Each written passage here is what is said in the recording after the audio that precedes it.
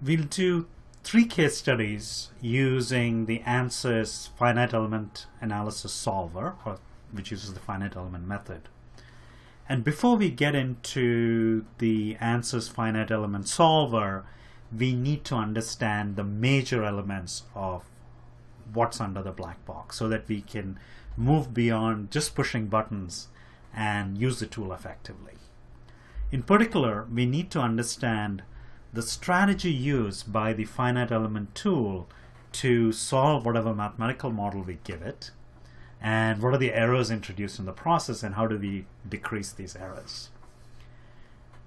And I'm going to present these ideas from the perspective of the tool user rather than the code developer. Whereas, conventional finite element analysis or finite element method introductions tend to present the material from the viewpoint of the code developer.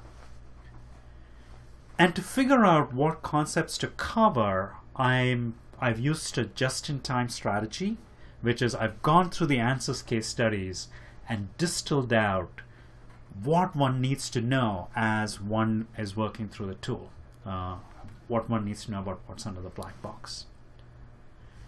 And I'm going to present these ideas intuitively and visually, so I'm not going to do the derivations rigorously, but intuitively, so that by thinking in an intuitive and visual way, I found that when I'm in the tool, it's effective to figure out what the tool is doing, how do I reduce errors, how do I fix problems, and so on. Whereas on the other hand, I've seen that when one sees the gory detail, I've seen this often with students. It's you see all the gory details of the finite element derivations and so on, and you get to the tool, it's a very different context, and it's hard for us to kind of transfer it from that from the textbook context to the tool context. And so what I'm trying to do here is bridge the two. We will discuss the big ideas in finite element analysis by considering a simple example: one-dimensional heat conduction in a bar. More complex examples that we'll be doing in the Ansys tool are based on these ideas. And we'll come back to these ideas as we are solving problems in Ansys.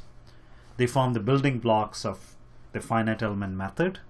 So it's important that you understand these ideas well to use the tool effectively. Let me go to my PowerPoint slide.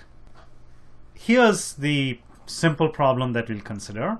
We have a bar of some given length, and we have heat conduction in the bar. We are interested in finding the temperature distribution in the bar due to heat conduction. We'll assume that the problem is steady, that is, the temperature at any point doesn't vary with time. We will also assume that the problem is one-dimensional, and which means that the temperature for any cross-section is the same, and there's no variation of the temperature across the cross-section.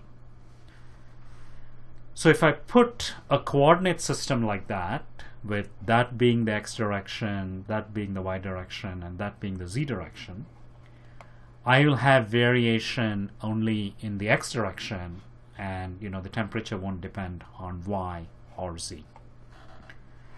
And once I find the temperature at any point in the cross-section, I know the temperature anywhere in the cross-section. That's what I mean by the one-dimensional problem. And these simplify the equations that we need to solve, and so the details are kept to the minimum as we focus on the big ideas.